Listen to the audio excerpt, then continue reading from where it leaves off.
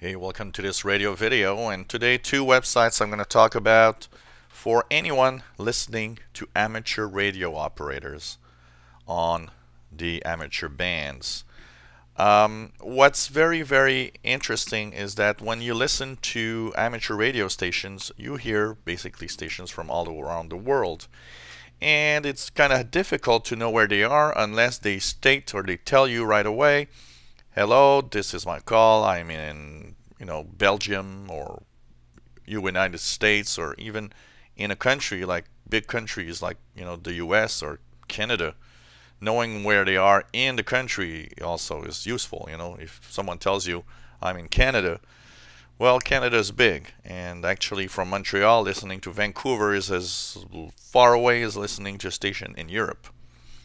So there's a way to actually know quite fast where a station is, and it's by using one of these two websites.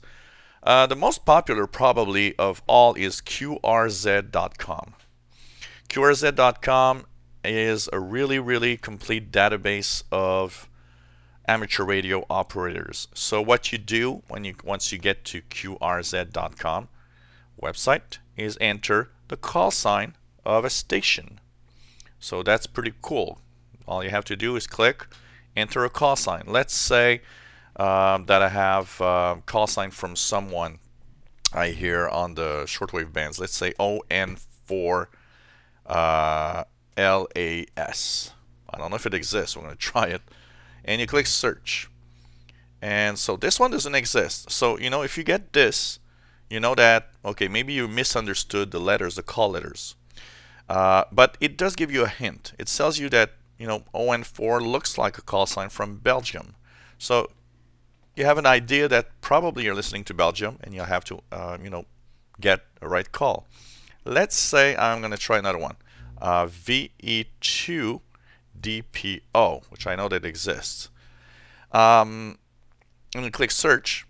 Well, you get full information about this station. It tells you who he is, his own street address, and if you are an amateur radio operator that is logged in, you even have emails that are available for amateur stations. Now, some of them have information more than that, others don't. This one is very simple, just just an entry.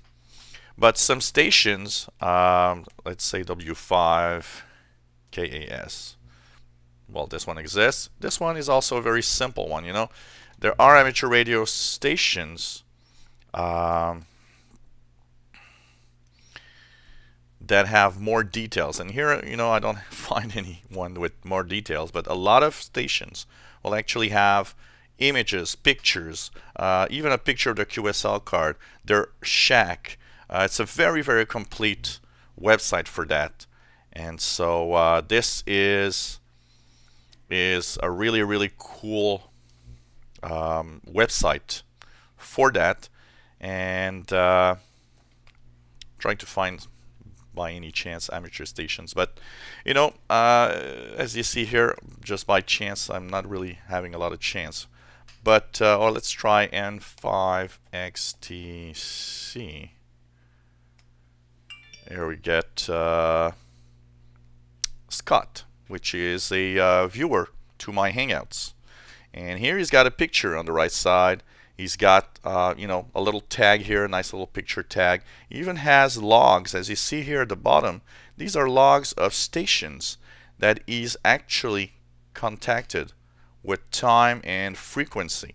So you actually have kind of a real-time information of stations that he's been contacting, which is very nice. So and you also have maps. You also have for example, this is a video that he's linked on his page, which is very nice. So this is pretty cool. And he's got all sorts of little tags here for different clubs. And so it's very complete. This is probably the best website for that, because you get a lot of information on different amateur radio operators on this website, and it's pretty cool. But you have to subscribe. If you want to have information, you need to subscribe. It's free. And once you've subscribed, you'll get more details. If you don't subscribe, it's going to tell you the country, but it's not going to give you any other details about that. Now, one thing that is probably the negative part for me on this website is if you don't pay a fee for better access, QRZ.com will limit you to 25 searches per day. Now, if you listen to only a few stations, amateur stations here and there, it's not really a big problem. But in contests, for example, when I listen to a full day of contesting, well, I will get to that 25 limit. So what do you do if you enter the 25 limit? Well, first of all, you can subscribe and pay a fee, which will give you unlimited access. And if you're an amateur radio operator, you also have the added bonus of seeing email here instead of ham members only. There's also another place where you can actually go, which is QRZCQ.com. If you go to QRZCQ.com, same thing. You can search for a station. Let's try N5XTC. Here you'll have the station. What I like about this one is the fact that it has not only the address, but it also has a Google Maps with a little red balloon here that shows you where, it pinpoints you where it is on a map, which is very nice. And I like that added feature of the QRZCQ site. And like QRZ.com, some amateur stations have a lot of info on this website, but there are less stations with full, pictures and all in this website than there are on QRZ.com, because QRZ.com is really the most popular of all. What's nice about QRZCQ is there's really no limit. You can actually search for as many stations as you want. And you can, if you're an amateur radio operator, you can of course register, which is free.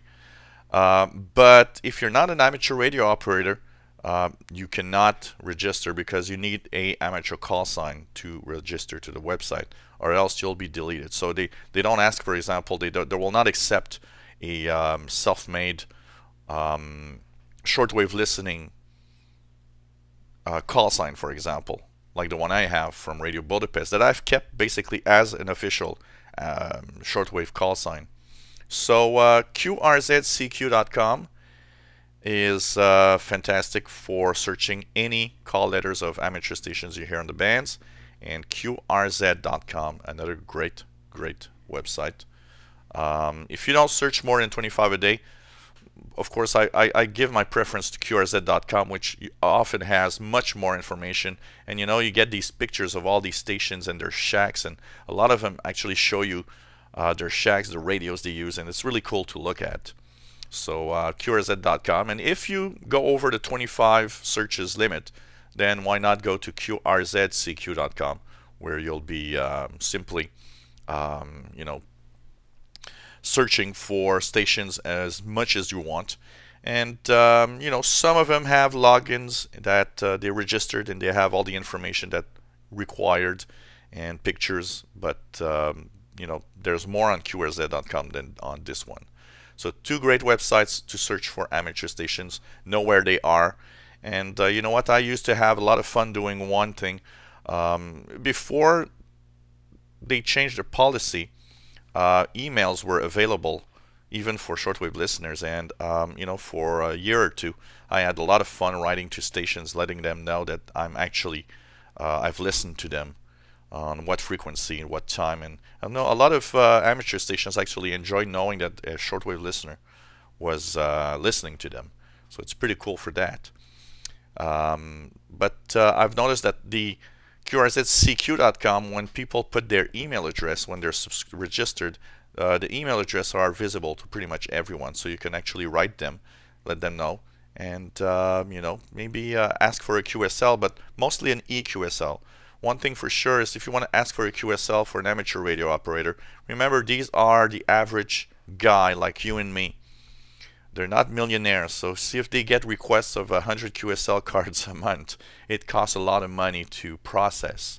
So if you really want a QSL, the suggestion I would make is that you can send a letter, but make sure that you enclose a self-addressed stamped envelope so that it doesn't cost postage and all of that to the amateur radio operator to send you a QSL. But best, and that's what I use most of the time, you send a little email and you say, do you have a EQSL, which of course doesn't cost anything because it's an image that's put on a email. So these are two websites to find the calls of any amateur radio operators that you hear on the bands: QRZCQ.com and QRZ.com. If you enjoy your videos, why not subscribe to your channel? You'll be informed when new videos are online. Lots of radio videos here and live hangouts every 2 weeks. So why not join the fun of shortwave radio listening? Thanks for watching.